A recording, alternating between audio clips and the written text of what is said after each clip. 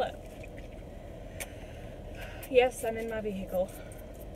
I just wanted to, I'm right outside my barn, but I felt like sitting in here and hanging out, feeding Hercules. He takes a while to drink, but he drinks this whole bottle. He takes a little while, but he's very hungry and very happy. But this felt like a good time and kind of appropriate to tell the story of Hercules. Let me just start from the beginning. So, Cookie is his mom was, this was her first time having babies.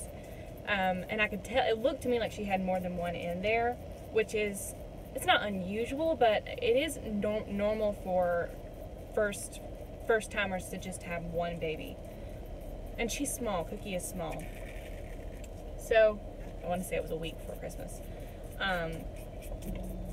And Daisy went into labor. That was kind of a slow labor, but it went well. The babies were great. I mean, they were on their feet almost immediately. But I was tired by the time I got done with that because I helped with that delivery. Once I'd seen the nurse, I was like, okay, it's time for me to just rest for the night. Well, I turned around and Cookie was in labor, like pretty far along in labor. Because I'd watched Daisy through like the early stages of labor. This was not early. She was far along. And I think I remember when I noticed it, I thought I saw the baby's hooves already. Because they're supposed to come out, their two front hooves and their little nose. That's the optimal position.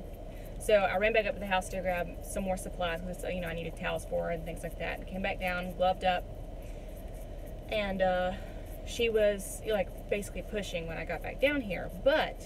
And I saw hooves. So I could kind of see it as I was coming in to help her. But she stayed that way for a good while. And it didn't seem like she was really pushing. With Daisy, she had very clear intervals of like, okay, she's resting, and then okay, now she's pushing. Sometimes she would yell a little bit. Cookie I couldn't really see her doing that.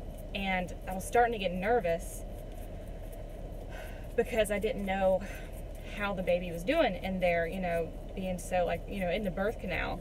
And so I started to help, but I swear this baby was just lodged in there. And I pulled the legs out, the head was nowhere to be seen. So I was like, is he breech? What's going on?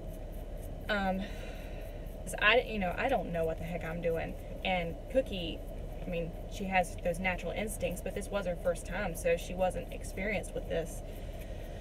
So I pulled on that baby harder than I ever thought you had to pull to deliver a baby goat. But it just seemed like it was taking too long, and I was afraid that something was going to happen to the baby. He was going to, get too constricted in there. So finally, I got him out. This is after pulling so hard in his legs, I thought I was going to hurt him and hurt her. But it seemed like the only option. And as soon as he came out, I knew things were different, and I knew we were in trouble because he was just fluffy. And the labor was so scary, as soon as he emerged, I was just like, please, please, please, please, please be alive. And he was like a dish rag. Is the only way I could just limp as a dish rag. Just basically lifeless. Like there was not much. And I had just seen 2 extremely healthy births, so I knew this was the polar opposite as far as the way he was acting. So I just started doing everything I could. I was rubbing him. I was drying him off with a towel. I was just holding him. I was trying to just sort of transfer some life into this baby. I didn't know how, and he was awake, but just not very responsive. And so I got him around to his mom, but it wasn't long before she started pushing again. Mind you, I did not realize that she had more than one.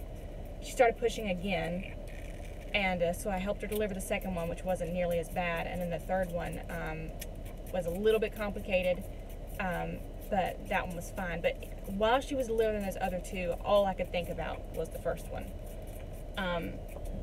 because the other 2 I could tell when they came out they were doing great. They were just like Daisy's kids. They were one of them crawled halfway across the stall almost as soon, I think it was Hugo, almost as soon as he was born, he was moving around.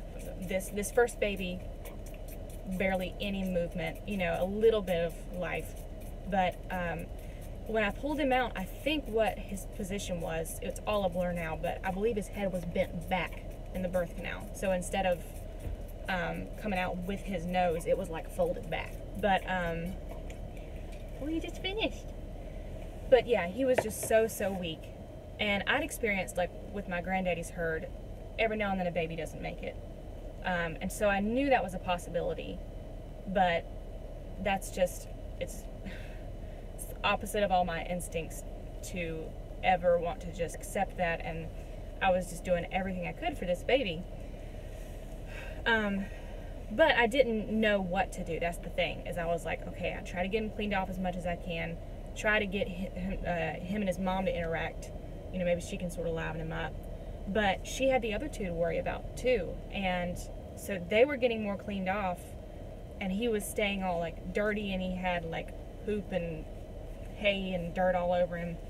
So I brought him to the car. It was just like this, except for it was way colder outside. It's just like this. I brought him into the vehicle. I had my vehicle on, just as a sort of a warm place to go in between births. So I came in here and was like drying him off with paper towels and just holding him and just trying to think of what to do.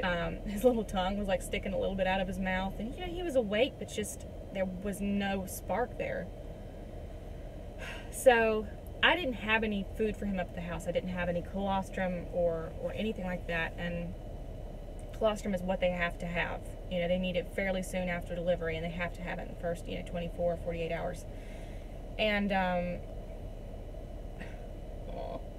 so I did as much as I could for him, and then by this time it's late, I'm exhausted, and basically all I could do was leave him for the night. And when I look back on it, maybe I should have taken him with me, but my thought process was, if I take him, I don't have anything to feed him up at the house, and he hasn't eaten yet, so his chances are even less up at the house. At least with his mom, you know, sometimes nature will just work itself out and she can take care of him and he'll start nursing. So I had to leave them and go home. And when I left, I didn't think I'd see. I remember just holding him one last time and just looked at him and I was like, just try to hang in there, which is very hard for me because I get very attached to my animals, as everybody does. But so I know. So the next morning, you know, I had a fitful night's sleep. The next morning I got up and the whole time I was getting ready to come down here, I was like, you're just going to have to be prepared for what you're going to see, because he's not going to be alive when you get down here. So around the corner, and he's still alive. He's still a dish rag. He still is not up on his feet like the others, but he's alive, which was just incredible because it was like in the 20s outside. You know, it was very cold, and he had like just nothing in his system. I don't know if he managed to get even a little bit of colostrum overnight or what. So I took him up to the house to get him warm, keep him in the house, and I called my vet. This was on a weekend, but my vet's great about helping me out in these crisis situations. And the vet said, try to milk out some colostrum from the mom, try to bottle feed him, you know, and then see what happens. And if that doesn't work, I'll tube feed him. You can bring him up to the office and I'll tube feed him, and I'll teach you how to tube feed him. So I tried to bottle feed him, but he was too weak, which is normal for when kids are at that point. They can't really bottle feed. So I contacted the vet and was like, I said, he's doing a little bit better, but I just don't know. And my vet said, you know, okay, it's probably a good idea to go ahead and tube feed him. So I took him to the vet. My vet lives only like 5 minutes down the road, which is fantastic. Took him over there, and the vet showed me how to tube feed him, and it's the most incredible thing in the world. He said, I'll teach you how to do this. He says you can save hundreds of baby goats' lives this way. Because he said there's no magic pill for babies that are in this state. They just need warmth and food. That's what, you know, warmth and colostrum. So you insert this tube down their throats. You know, it's through their mouth, not through their nose. You insert the tube through their throats, or down their throats, and it goes all the way down to the stomach. And you take a syringe full of colostrum and push it into the tube, and just fill their stomach with a couple ounces of colostrum. And it feels like you need a million hands to do the whole process, because you're trying to keep their head tilted up, You're supposed to feel their throat so you can feel where the tube's going down. It's a very nerve-wracking process, but my vet is so wonderful and did a great job of like just showing me how to do it, being matter-of-fact about it, keeping me calm. So, learned how to do it, and got a couple ounces of colostrum in him and took him home. So I think I tube fed him maybe one more time that day, and then he was doing a little better, so I was like, maybe I'll leave him with his mom tonight. And it's probably 10 or 11 o'clock. I was hanging out in the house, and I thought, I can't do it. I can't leave him down there. He's not strong enough. He wasn't moving around great in the straw because he wasn't very mobile. I was like, I can't do it. I cannot leave this baby overnight. So I went and scooped him up and brought him up to the house. So 3 o'clock in the morning, I check on him because he was sleeping in a cardboard box in my room. He'd gone back to almost no response. Like that, I thought I was losing him again. So I'm sitting on the floor by the kitchen at 3 o'clock in the morning, tube feeding this baby goat, and I was having to take the tube out and put it back in again because I was afraid I wasn't doing it right, and it was just, it was like, I was just fighting for his life. And I got a couple ounces in him, and he started to perk up. And literally from that moment on, he's been just straight up. No more problems, and has been cute and goofy and strong. And just watching him like start to walk and then start to run.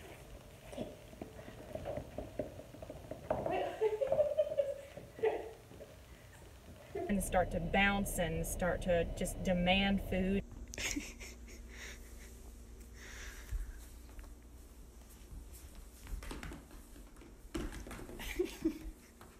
And now he thinks he owns the place, and then he's a big fat stinker.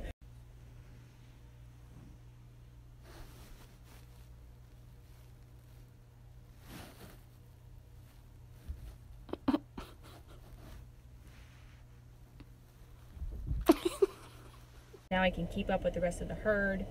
And yeah, so my vet saved this baby goat's life and showed me how to save his life. And what a skill to have. Now I have the equipment to do it again if I needed to, next time we have babies in a couple of years once I've recovered from this round. And this guy thinks I'm his mama now because he was separated from his mom so long she doesn't really recognize him anymore. And so I'm his mom. For a good while he stayed up at the house with me, especially at nights because it was getting a little cold and they don't regulate their body temperature well when they're weaker like this. But now he can stay down in the barn because he's a nice strong boy now. But yeah, so that's the story of Hercules. Now he likes to leap up onto furniture and climb and run and play, and whenever I'm out of sight he starts yelling for me. And we're buddies. And I named him Hercules as soon as I was pretty sure he was going to survive. I tried to hold off on naming him because I was trying to keep from getting so attached that I just couldn't stand it if something happened to him. But once I saw him really fighting for it, I was like, yeah, I gotta name him. And I'm gonna name him Hercules because he's gone through all these trials and he's fought through it, and he's a powerful little fella. Now I'm sitting with him the exact same way I was sitting with him on that night, thinking that I was just losing this baby goat. And he's probably 2 to 3 times the size that he was when he was born. And he just sucked down 8 ounces of milk. And is a healthy and happy baby. So I wish I could get the time machine and go tell the Samantha that was sitting there paralyzed with 1-hour-old Hercules that 5-week-old Hercules is doing great. So, yeah. I love him, and he's a survivor. Yes.